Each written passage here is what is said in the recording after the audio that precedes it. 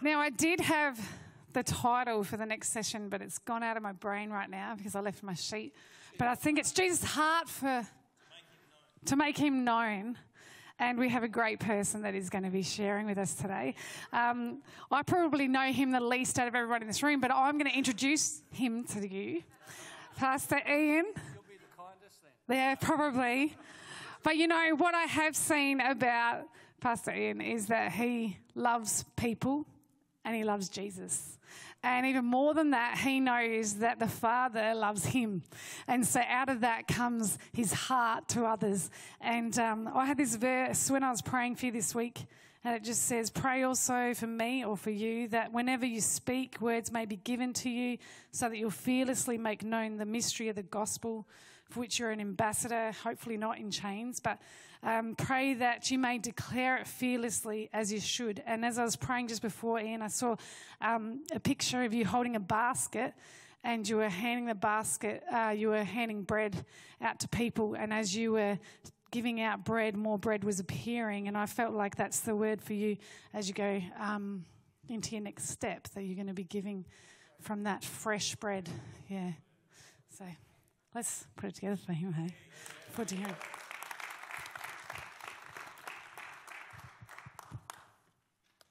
Please give me a second. I just did something to my computer, and it's under C for CFC.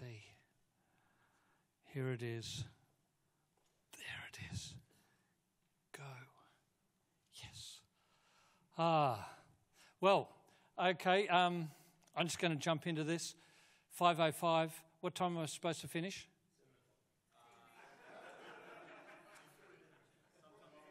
Sometime before 6. Okay. And I noticed down in the schedule that you got me for a Q&A. So I'm going to give plenty of time for Q&A. So think about that beforehand. I'm going to give you plenty of time. And if you've got no questions, well, we'll have an early minute. Sorry, I don't have any PowerPoints. And so if you want to take notes, you can. Where I'm going to go to is the how-tos, proclamation and demonstration in public and private spaces. Like, I mean, there you go. I should be able to do that in about 5 minutes. But what I'm going to do is I'll start off with some background things that you might not think is important, but will be critical. I want to talk about just putting it into practice, and I want to talk about some how-tos. So I'm going to have like those three basic like categories. Okay, so just let me just jump in straight away. If you've got any questions, then just quickly write it down. Here we go. So background. So I'm going to give you 4 points for background. The first one is worship. People do not realise what this is all about. They think, how do I step into signs and wonders? How do I affect public proclamation with demonstration of the power of God and everything? And they just don't realise that it actually starts with you and your personal relationship with God. And in fact, it never moves away from there. That is the essential. The gospel was never intended to be lived by people who did not have a first-hand encounter with God. It was never intended to be proclaimed by people who were not burning with the encounter with God. So it starts with Acts chapter 2, but it doesn't end there. That's just where it starts. I'm talking to you as leaders, and I know what it's like to be a leader. You are thinking in terms of your church. You're thinking about expanding your influence.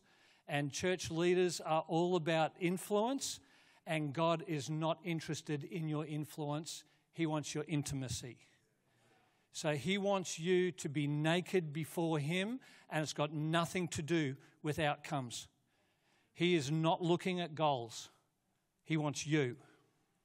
And he wants all of you. And it will cost you everything to have him. But you'll give it up so willingly because you'll have him.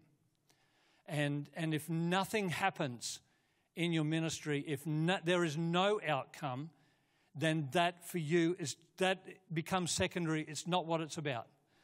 It's about the encounter with Abba, with Heavenly Father, with the Holy Spirit. So that's my very first one, is that it's about worship. If you are not a personal worshipper, then I almost don't want to talk to you for the rest of this time, because you're going to end up with principles. You're going to miss the heart of what I'm saying to you. I don't want to give you principles. We do it all the time. We reduce the Christian life to be principles. That if we just follow these principles, then this will be the outcome in our life. And the principles will all be amazing and fantastic and beautiful and true. But we will have missed the heart of what they were about, and we will end up with religion, not with encounter. And so we have to stay in the place of worship. I grew up in the world that basically, I just figured that different people interact with God in different ways. I was the teacher. And like the worship time at church, and I understand worship is much bigger than what happens on the platform on Sunday, okay? The singing was just never my deal. Let's just get to the chase. Let's just get to, like, if we didn't have I just figured as a pastor that it was important to have a worship time in the church, because that's how some people plug into God. And I didn't realise what I didn't realise, and that is that there was something profound happening there that I was missing because I had the wrong paradigm, and I didn't realise that God was after my naked, vulnerable self, and worship was what it was all about, and not just on a Sunday. During the week. There should always be a soundtrack going on in the background of your mind. There should always be a soundtrack happening. Second point I want to make as background, so you probably didn't expect that, the how-tos is going to start with you need to worship. And you need to forget about the how-tos. You just need to worship. Okay, the next one is it's all about love. Once again, I'm talking to the converted here. You understand 1 Corinthians chapter 13, the chapter on love, has got nothing to do with marriage. It is the favourite marriage passage. Love is patient, love is kind, It is all in the context of spiritual gifts. It's all in terms of the manifestation of the Holy Spirit in signs and wonders. And so it's all about love then. So if you don't love people, then forget it. Don't even start. Because you'll just become abusive with the power of God. And, God in His mercy and grace is likely to even show up. But it's not what His heart was. His heart was that it's all about love. So rather than just coming in, and I've made mistakes, okay, where I've just been so full on prophetic that it's just like I just can't stop. I'm just seeing prophetic words over everybody, and I've just got to get so excited, and I'm just dumping them on people. And I remember just racing up to one person and just like, wow, this is what God is saying to you, and just freaked her out. She wasn't a Christian, and I freaked her out. What I was saying was actually correct, but it freaked her out and frightened her. Fortunately, she was bold enough, a young woman, that she could look at me in the eye and say, "You are frightening me." And as soon as she did that, it was like a slap on the face. This is not about spiritual gifts and the manifestation and the how-tos. This is about someone who needs an encounter with God, and I'm going to be the conduit for it. And God loves her. He thinks the world of her. And for her, in that particular time, she was far from him. He is really, really concerned for her and that this goes really well. So it's about love. Okay, so there's next little bit.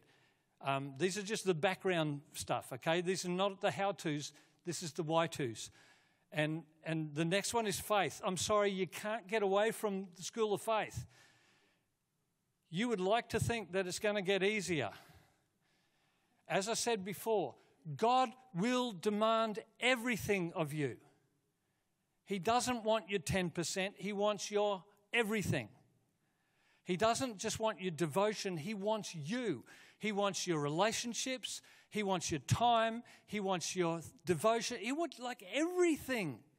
It will cost you everything to be in the place that He is desiring of you. And I'm just here to let you know that the gospel is not cheap. It's easy. I mean, it's like, it's easy to step into it, but it's not cheap.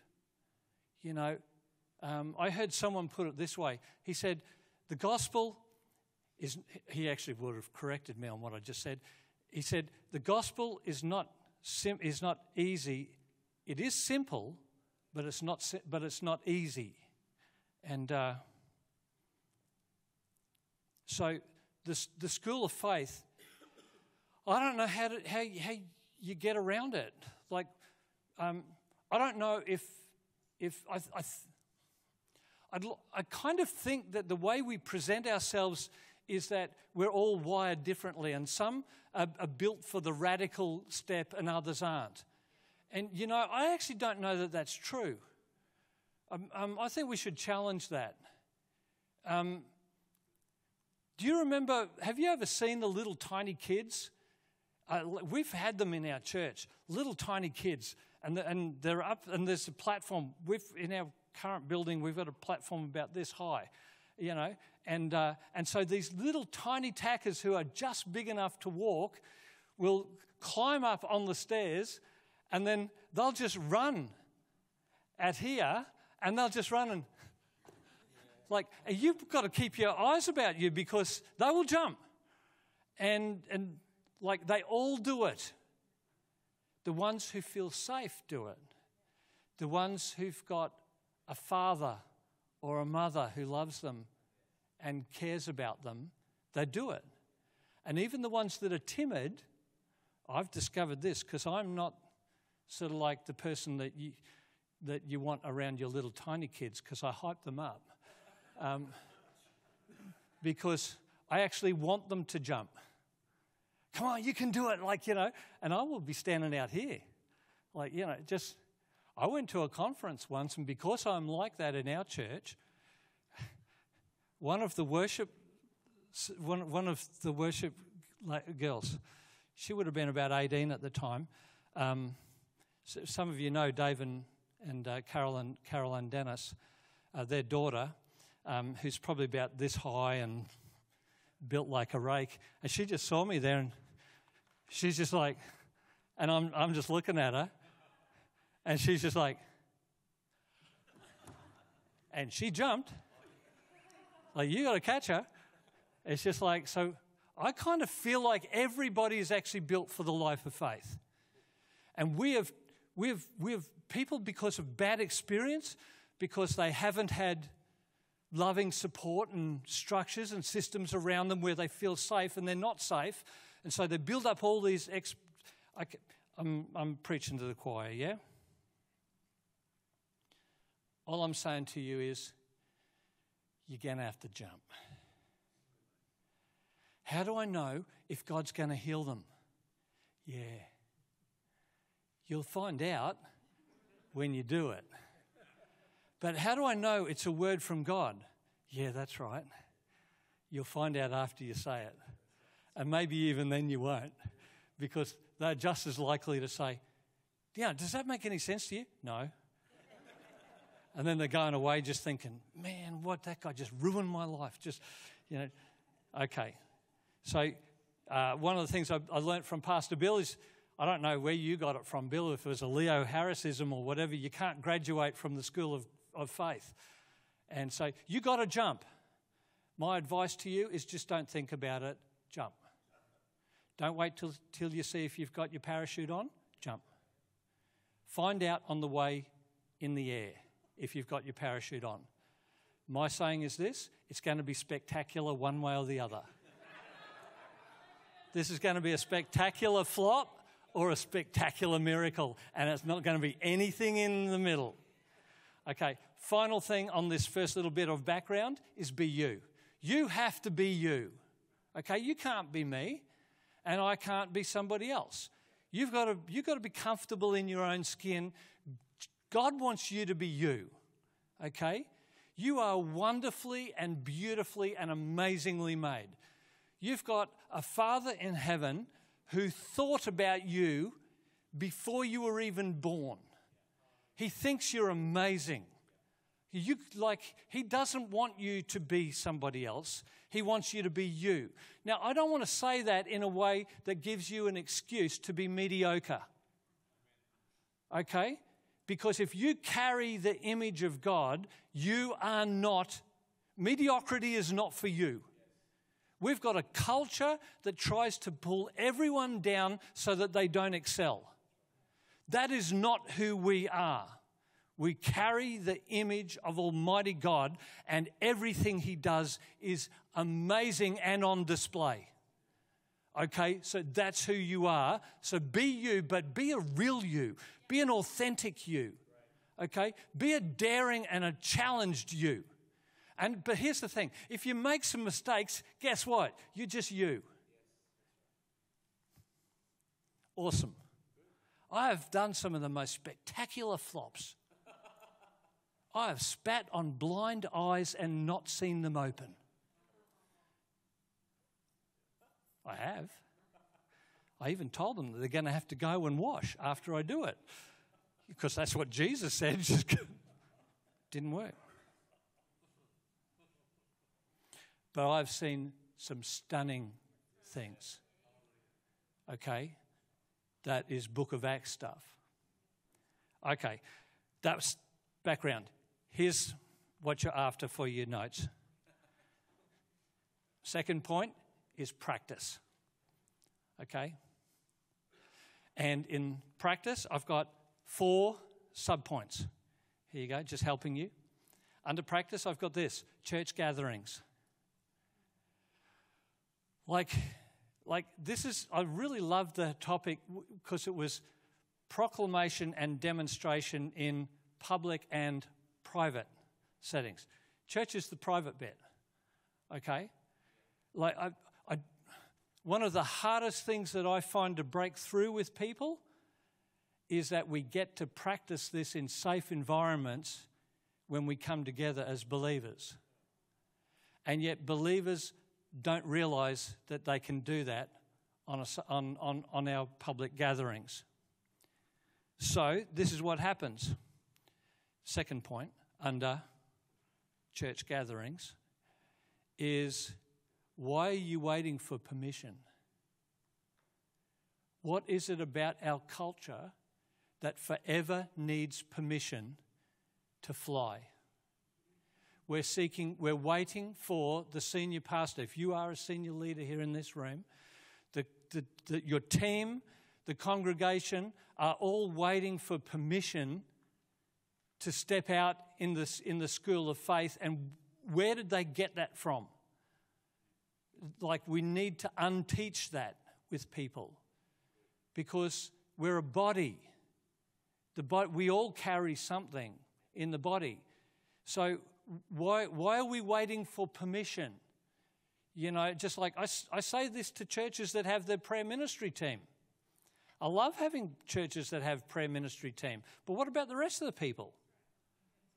Well, okay, so then here's the third little bit under this practice. Why do you think it only works in the ministry time? What is it about the way we've created what we call church? What is it about that has taught people that church equals an hour and a half on Sunday? What is that? Like, it just doesn't make sense. Therefore, if church equals an hour and a half on Sunday, then ministry equals what happens by the team on Sunday. So what happens if I'm not on the team? Well, I don't have an environment to learn or to practice. What makes me think that I can't come along to a church gathering? It could be a Sunday, it could be a midweek thing, it could be a prayer meeting, it could be anything, just gathering together with people who I know and love, who are family with me. What is stopping me from asking God for a prophetic word for somebody? I don't have to be the pastor to do that. What's stopping me from exploring what this looks like? What if we had a culture in our church where everything is open? That the ministry on a Sunday is important, but that's kind of like a display of what happens all the time everywhere. You know, it's just like, what if it really looked like that?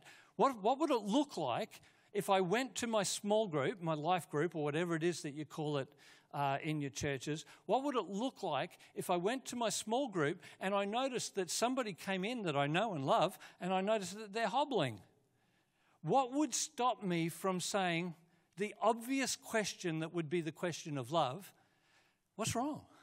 What's wrong? What's happened to your ankle? Just like, I twisted it. Just like, has anyone offered to pray for you? Like, what would just stop us from stepping out? Why are we waiting for the leader to do that? Like, we're in a culture that is forever looking for permission, and I'm just telling you that's it. Just, you don't need to. You don't need permission. I go around pretty well around the world now, just giving people permission to get it wrong. Go on, get out there. Go and pray for the sick and they don't get better.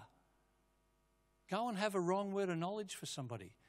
Go and have a prophetic word that wasn't true. Just have a shot. Because you'd be surprised how God shows up when you're just stepping out in that kind of will. My final one on this one is to daydream.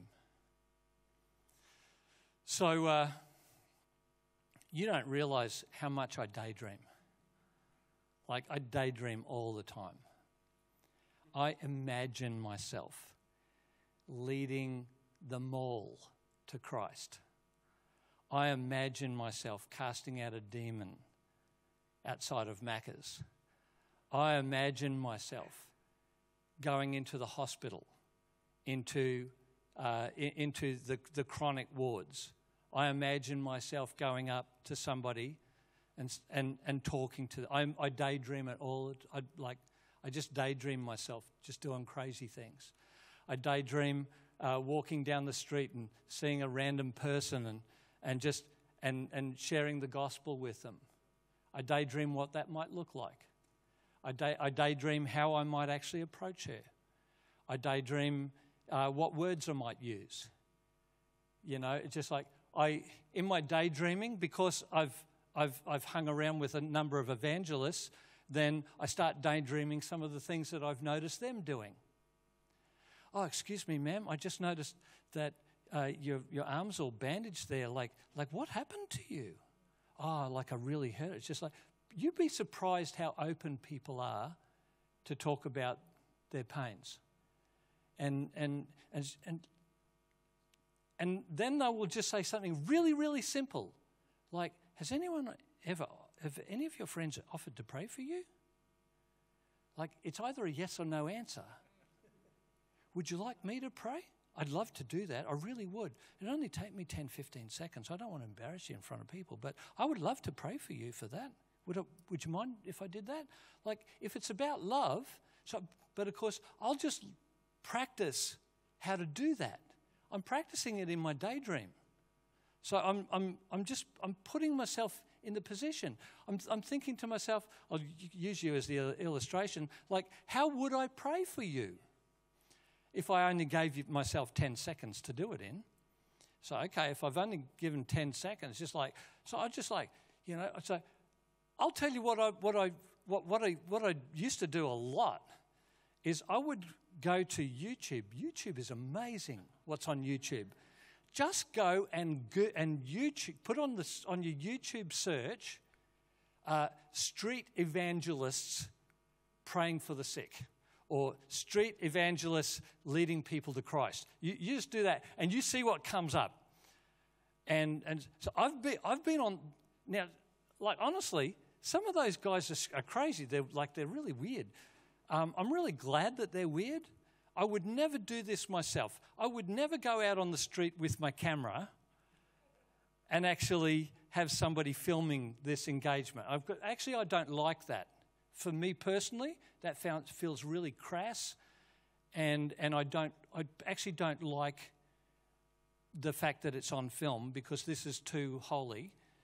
But I do love the fact that I've been on the street with some of these people who have done that. So I do love that. So I'm not saying that it's all bad and evil. And the best ones that I've ever seen who do it, they actually don't have the camera on you. They have the camera on me. You know, and what's more, some of those guys, I've been on the street with Todd White. Now, I don't know what you think of Todd White. It's like he's just like weird and out there and dreadlocks and, you know, and like just, but I tell you what, when he's out on the street, you've never been with somebody who loves people more. And you just learn language from them about how to go up to somebody and talk to them. It's just, you know, but you got to understand, while I'm daydreaming healing you, I go to my small group and you come in with your arm bandaged. But I've been daydreaming her, so now I'm bold enough to step out, because I'm encouraging myself in the Lord. Don't underestimate daydreaming. Because I daydream so much, the truth is I can't go down Hornsby Mall now. I cannot go down there without seeing people. Like, even if I don't talk to anybody, I'm daydreaming. Like, I'm just putting myself in the position where one day I become that person who really has got no inner inhibitions and is just quite free to just come up to somebody and say, hey, excuse me, man. I was this is probably going to sound a little bit weird to you, but I was just walking down here and God highlighted you to me. Like, has anybody shared the gospel with you? You would be surprised how many people will say, no, well, that doesn't surprise you. Would you like me to? It'll only take me 2 minutes. You would be surprised how many people in Australia, in the 1980s when I became a Christian, it was the talk of the town was Australians aren't interested. If that was ever true, I'm not sure it was, but if that ever was true, it's not true today. It's just that we're just, but I've done that, but I've only done it because I've already done it 50 times, walking past that person that I did notice and just thinking, oh, I couldn't do it, just like, Jesus, no, But I'm just, in my head, I'm just rehearsing. So what would I have said? Daydream, just telling you, don't underestimate the power of just seeing yourself in that position. And then when you start to see it in a church service, a small group, like a Christian gathering, don't wait for permission. Don't wait for the ministry time. It doesn't have to happen in the service itself. Okay? So, if I was talking to Seaton people, I would be saying, don't wait till Pastor Bill calls people forward for ministry. But he's only going to have the prayer ministry team there. So you just sit there and be respectful. That's fine. Go and catch them after the service when they're having a coffee. If any of them that you saw went hobbling out there or whatever it was, or you see somebody out there that you felt drawn to, and I would catch them on the way out. Hey, I just noticed that you went forward for prayer. Like, did you get what you received? Like, did you get what you went out there for? Oh, no, it was really good, but like I went out for such and such, and nothing really has happened. Would you mind if I had to pray for you? Like, I'd do the whole thing. It'll only take me 10 seconds. Like, because why does it have to be this big, long, spiritual thing? Okay. Third point, the how-tos. In this one, I have 6 points. Righto? This is good, yeah? I hope this is good. how-tos. Public and private, proclamation with demonstration. First one, get a partner. I'll tell you what, if I'm like with Dan, and I'm just like, Dan, let's go down to West Lakes and see what Jesus is going to do. I've just jumped out of the plane, and I don't know that my parachute's on. He's going to say yes to me, because he's not going to be so unspiritual and say, no, I would never do that. So he's just like, yeah, okay. So now we're both there together, and we're going to encourage each other. So don't underestimate partnering with somebody. You know what? Just be really careful with that one. If I was, let me use this as the example. I'll use you, okay? Now let's just pretend that he's not married to you, all right? Just like, okay. So if I was going down the street and I'm with Tim, and we're just going to see what Jesus does, and we notice something about you, you know, I'll tell you what, we are not going to come and talk to you, because that's kind of like, it's weird, okay? But if you and I had partnered together and we noticed you, this is no longer weird, okay? So if you and I were partnered together and we noticed him, that's not weird, okay? So you remember what I said? It's about love, you know? If I'm with you and we notice that actually, you know, you've got a knee brace on or something, but maybe you've got like hot pants on or something like that, I'm not going to lay hands on you, okay? That just wouldn't be right, would it? But I'll tell you what, why do you have to have rules? So why can't she lay hands on herself? Just put your hand on where it's really sore. And my friend here, she prays for people, and God does freaky miracles through them, you know. And she'll only take 10 seconds. So I just threw you out of the plane. So partner with a friend. That's really, really good. Because if you just think, you know what, I'm going to go down to West Lakes Mall, and you're on your own, because then that's going to be safe. I know, just, you know, and just like, oh man, it is so frightening to go on your own. But when I'm down there, if I'm there with Dan, I'm just like, it is still just as frightening, but now I'm going to actually do it. I'll tell you what. And when you see God show up in that place, you're going to walk away and you're going to think, why didn't we do this yesterday? Why are we just always waiting for perfect weather? Second, how-tos, ask permission. I always ask permission for everything. I ask permission for people in the church. I've learnt that. You know, just like, I don't know, they got their ankles strapped up. Would you mind if I laid hands on you? And this might actually be someone in the church that I'm the pastor of, and this will be someone who's on my team, okay? And if it was you and you're on my team, I'm still going to ask you, would you mind if I'm going to do, I always will ask permission. I will always be thinking about how this feels for you. I will, if your husband is there beside you, I said, would you mind if I lay hands on your knee? And you're just like, I said, would that be okay with you? I'm going to ask you. In fact, I'm likely to get you to lay hands on her. Yeah. And so, you know, and because it's like it doesn't have to be me. I also will be concerned, because I care about her reputation. Guess what? I care about mine too. So I'm interested in what you guys, what this looks like. Because if this looks like the freaky, weird old guy who's just touching the girls, like, which sometimes it can look like that, then I'll tell you what, then, you know, and so, like, but we have to learn these things. But here's the thing. You will make mistakes. I've made mistakes in all of those things. I've made mistakes where it's looked wrong.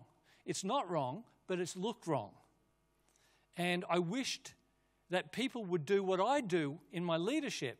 If I see, like, I'll pick someone safe.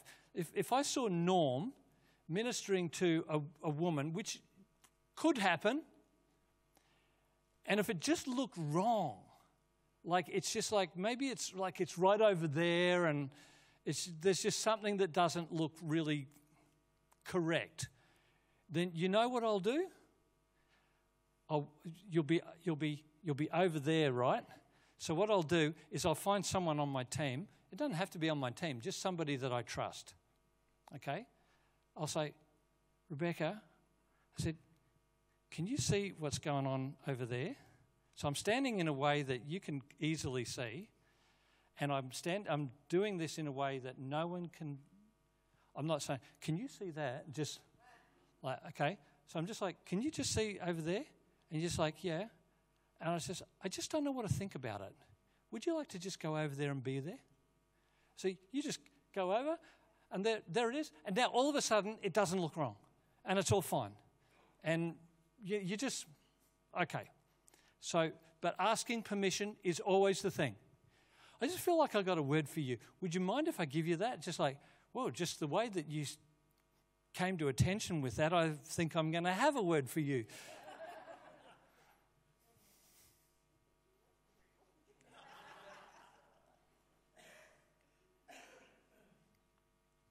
Yeah. Because you have always been... You've grown up in a world that says that you can't shine outside of other people shining. But you were meant to be like the daisy that raised its head, like the sunflower that raised his head above the crowd. Okay? You were built for that, and all your life you felt like there's more for me. But you've always felt like I can't. That because you have this inner world conflict, this inner dialogue that is always saying, it's not about you. And it's just like it's always trying to put you in your place. There was a book written by, who was it? It was one of the wives of one of the people. Nice Girls Don't Change the World. Lynn Hybels, Nice Girls Don't Change the World. That'd be a book for you to read, I think. God never called you to be a nice girl. Okay? He called you are not the princess. Okay? You're the warrior princess. You're not up there in your tower waiting for him to rescue you. Sorry. And if you actually feel like that you're the knight in shining armor, that is not what God created you to be. You were meant to run into war together, side by side. So you're not on his back. Like you don't get to go where he goes because you just happen to be attached. Okay? You come in your own right. Was that encouraging? Did it make sense to you? Okay. Third little point is be quick. Be quick. Don't think about it. The more you think about it, you're not going to do it. Okay? Just be quick. Don't try and figure out how you're going to go up to that person and share with them before you actually go up to them and share with them. That was for the daydreaming. Now, this is it. Just go straight up there. Excuse me, mate. Okay, as soon as I say excuse me, it's just like it is now on for young and old. And it's just like, and I will say excuse me and I don't know what I'm going to say. Okay? Sorry. I'll tell you what, it's a lot of fun. If you love the person, then it's going to go fine.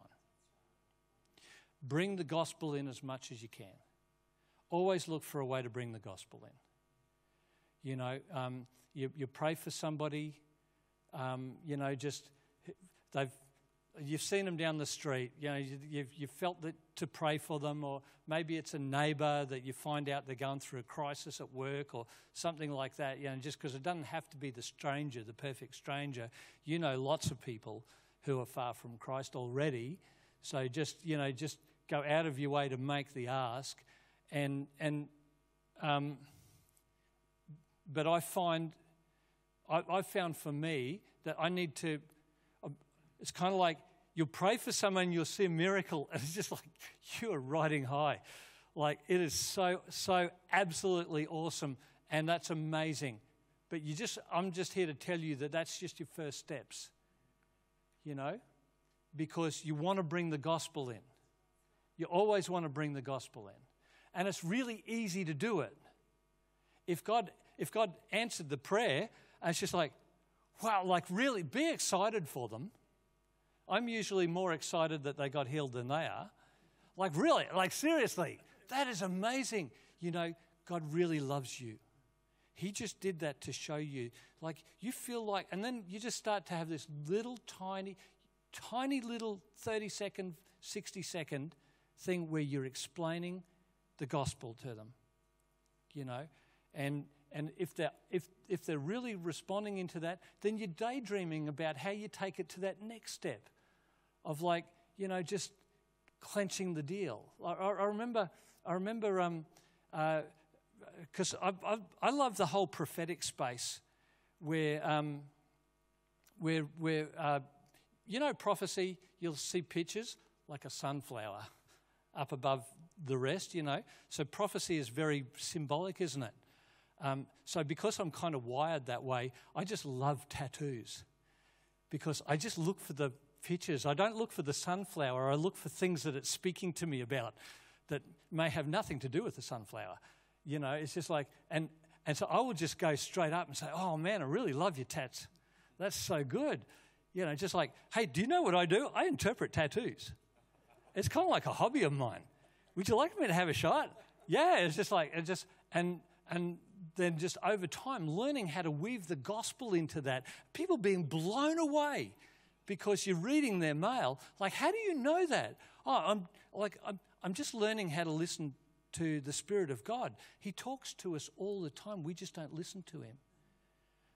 Then that's what I'm doing. And he's saying this about you because he really, and then all of a sudden you get the chance to bring the gospel in. But the more you can bring it in, the better, I think. Now, that's not to say that because you didn't bring the gospel in, then that was an illegal encounter, okay? Just like somebody just got healed, that's awesome. Or somebody just got prayed for, that's awesome. You might be just setting up the next Christian who comes along. They might think you're weird, but a nice weird. So that the next Christian who comes up, you have not made it hard for them. You've built a platform for them to come in, and that might happen 2, 3, 4 times before they actually start getting the picture. Okay, number 5, healing. Healing is for everybody. I'm just going to say it straight like that. Healing's for everybody. If you want to know how to pray for people for healing, then go and get my book, Rediscovering the Supernatural, because there's a whole section on how to pray for the sick. The way you pray for the sick in public is exactly how you pray for the sick in private. The way you pray for the sick in the mall is exactly how you pray for the sick in the church service. It's no different. The way you pray for the sick who are not Christian is exactly the same the way that you pray for the sick who are Christian. Now, that's going to be a big challenge for you if you're one of those Christians who takes 10 minutes to pray for somebody. Okay? What I'm just said to you just then is that you prayed the wrong way even in the church service. That's not the way you pray. It's not the way Jesus did it. He healed the sick. He didn't pray for them. So stop praying for them. And, I'm going to have to just daydream what that's going to look like, Prophecy, once again, prophecy is just an amazing thing. If you want to know how to give a prophetic word to someone down the street, it's exactly the same that you give a prophetic word to somebody in a church service. Exactly the same. Unless, of course, you're one of those people who just like, I have a prophetic word for you. Thus saith the Lord. The Lord roars from heaven. And just if that's how you're giving a prophetic word in the church service, don't come to my church, because everybody's going to look at it and say, whoa, what's that? You know, learn how to be real and authentic. Can I just open up for Q&A? Because I just finished my little bit. I told you had to write down questions. Yep. Rediscovering the Supernatural. It's an amazing author. If you talk to Peter Gillard in the National Office, he has copies of it.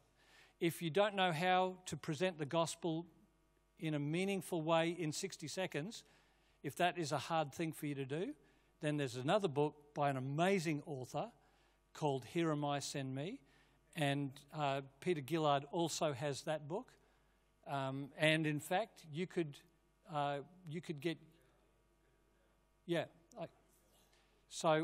And also there is a small group manual for that book, Here Am I, Send Me, which is a free download, which is on the CRC website, that you can run off for people in your small groups, and they can get the book and then they can work their way through it. I would recommend it, not because I wrote it, but I just...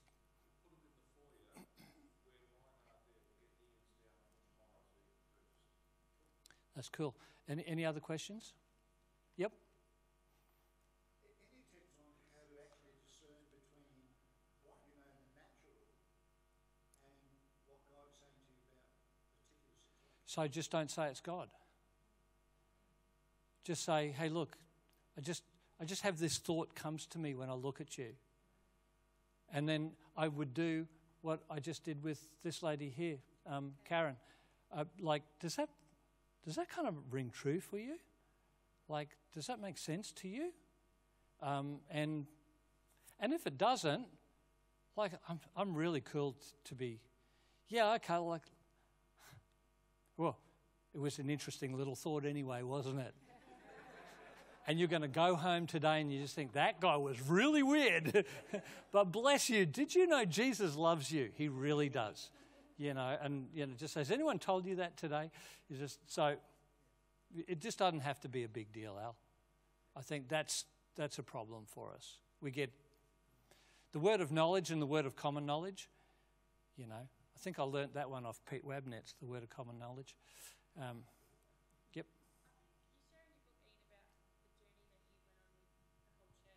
Yep.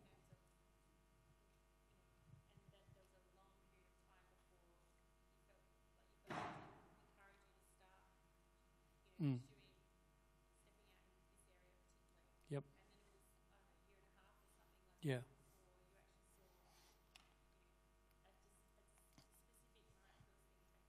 Mm.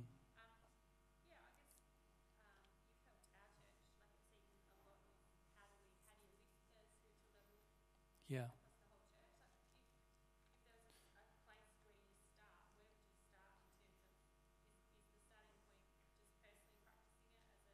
No, the starting point is worship. That's the starting point. And that's why I said that's not the intuitive place. The starting point is worship. The starting point is putting an album that you really love on your device and getting earphones. That's where it starts. So, and it's just not what you would think. And like, as I said, I go around all over the place leading churches into spiritual breakthrough, and I know that majority of them, they just don't get it, that was the bit. If I carry anything, it's that bit. And because we all think we carry that bit. We all think we're worshippers. And it's like, maybe worship isn't even the right word.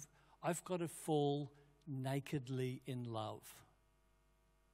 I've got to become... naked is the only word I can think of. I've got to be nakedly intimate with my Saviour. And I can think of no other way to describe that. It's a holy place. It's a frightening place. Because when you're that vulnerable, you're completely bare. And you are not in charge of where this goes anymore. So that's kind of where I go. What I have found is this, in our church setting, because I was the one who went to that place and then got hungry, because I discovered that God doesn't feed the peckish, he feeds the hungry. So he taught me to be more and more hungry. And that is not comfortable. And I did not give up, but got progressively more and more starving and ravenous until I will take anything that is given to me, anything. All of my religious rules, they are no longer on the table. It is completely, I now am bare.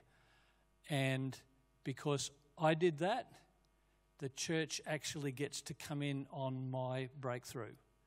And what was 18 months for me became a few months for somebody else. So, sorry, church leaders, if you're going to break new ground in your church, it's going to cost you more than it's going to cost them. But that's part of the journey, isn't it? It's just like there are the pioneers and then there's the settlers. And pioneers should not give birth to pioneers. Pioneers, if they've done their job right, give birth to a generation that settles. So, yep.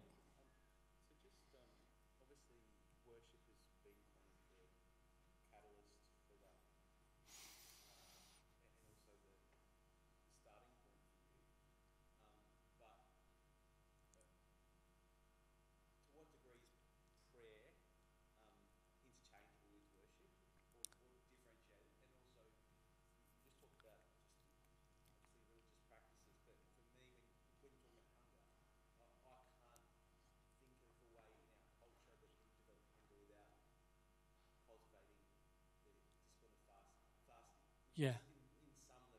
Yeah. How much is fasting, or have you seen fasting be used in our culture for instant gratification? I will fast a few times a year. I will never do it as part of the program. Most of the time, I don't even let the church know I'm doing it. Every now and then, I feel like the whole church needs to come with me.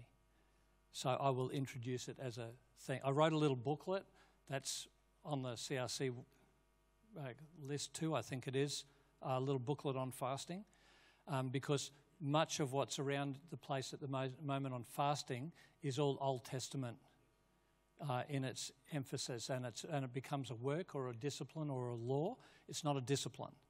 It's a celebration. The kingdom is about celebration and party. So how does fasting fit in celebration and party? And I've shown how actually you can see that. So fasting is big for me and part of the whole thing. The singing worship is really big. The praying in tongues. Pentecostals in general, I don't think are spirit-filled. They might speak in tongues once a week. I think someone who speaks in tongues once a week is not filled with the Spirit. They're just showing that there was a time that they were. Like, it's just like it's part of that feeding the hunger is just developing the discipline. Get up at 6 o'clock in the morning and go walk around your community and just pray in tongues. Just do it for an hour. Do that for 4 weeks and I guarantee you'll never be able to go walking anywhere again without praying in tongues.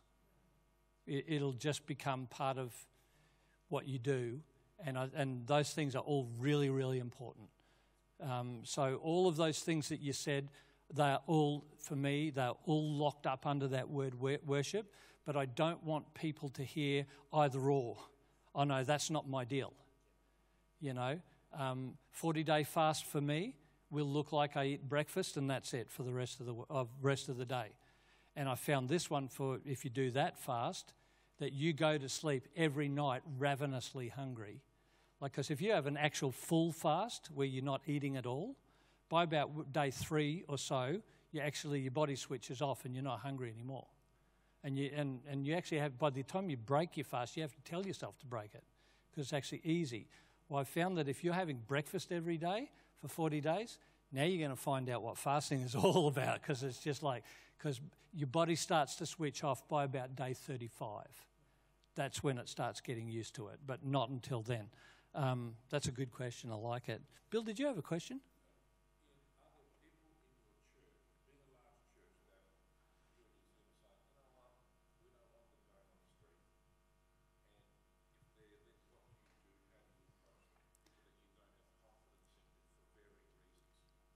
Yeah, I just like, I'm in that area, Bill, I'm hands off, because I can't stop them going down the road, and I can't stop them having their relationship with Jesus. So my big deal is to work alongside with them and get them out of that weirdness. And we've had to do that. Like I remember there was a time when a few of our youth guys, they were just like so excited because they went and prayed for a guy who was on crutches down in the mall, and he got healed. He was jumping up and down and running in the mall, and they were so excited that they saw a teenage girl on crutches, and they raced at her. 5 teenage boys raced at her, and the social media went ballistic about it, because, of course, we knew about it because she was friends of someone who was friends of someone who actually it came back, and we knew it was. So it just gave us the opportunity, listen, guys. So that's how we will deal with it one-on-one like that. But to be honest, I can't stop, if Tim's in my church, I can't stop him going to work, and I want him to be a witness, and he might not be as good a witness as Dan will be, but I just have to, I let it go. So there's a lot of balls that go to the keeper, and it's just like, if you're going down the mall, you're not going down as part of the church. So we actually have stopped doing church-based, we're going out and hitting the streets. So if Dan does do that, then he's just doing that off his own bat. He's just a public citizen.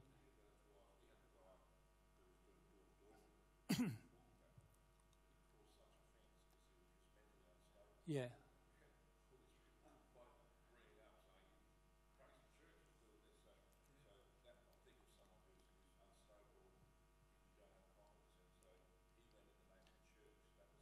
Yeah, so we have never even put it in our language to do this as the church. This is what we do in our private witness. It probably doesn't always go well. I just don't hear about it. I'm going to America. Josh Vangie can deal with that one. Yeah. Any other questions? Yep.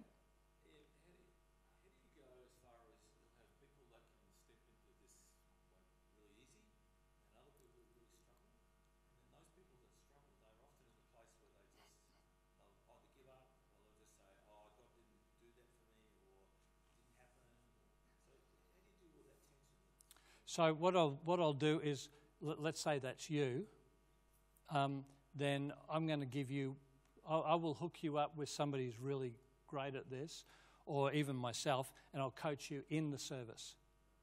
So it's just like, I don't want you to go and do this. I understand, like most of us, even in this room, you'll never talk to someone down at West Lakes.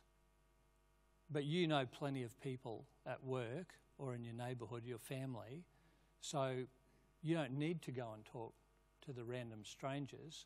There are other people who can do that, but because you're just so unconfident with it,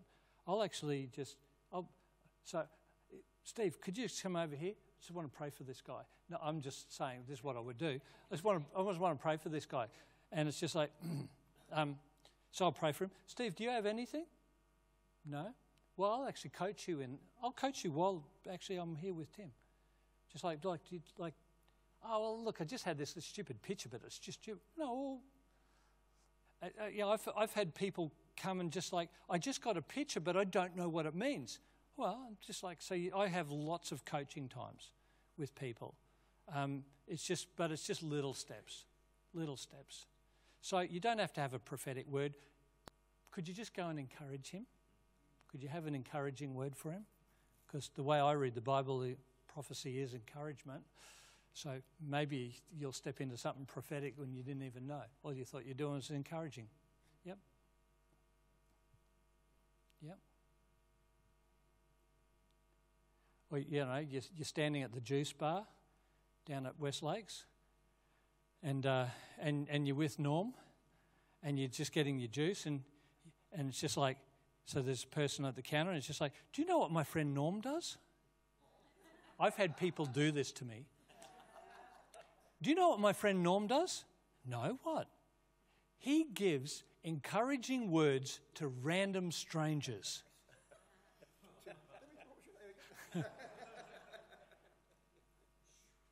Always, the person says, oh, could I have one? It's awesome. It's great. Then Norm's now on the spot. I've done that and seen Norm standing, not you personally, but I've seen Norm standing, where I'm starting to feel embarrassed now.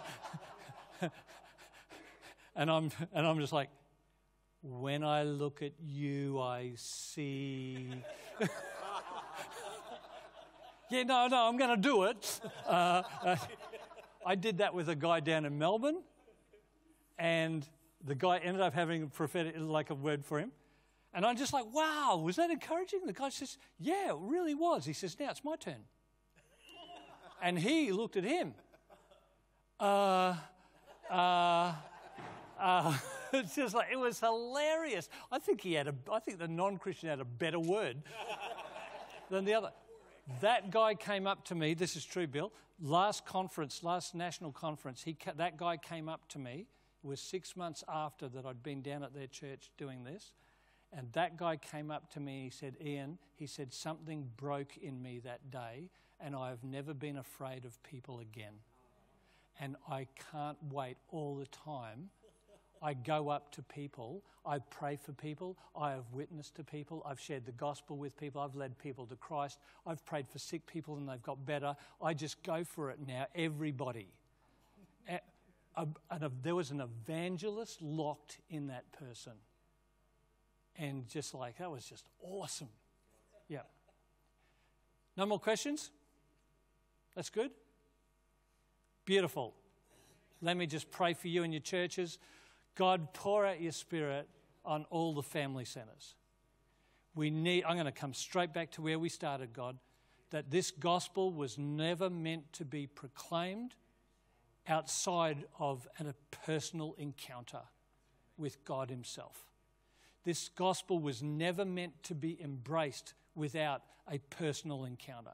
This gospel was never meant to be lived without a personal encounter, and our ministry was never meant to be engaged without it coming from the place of personal encounter.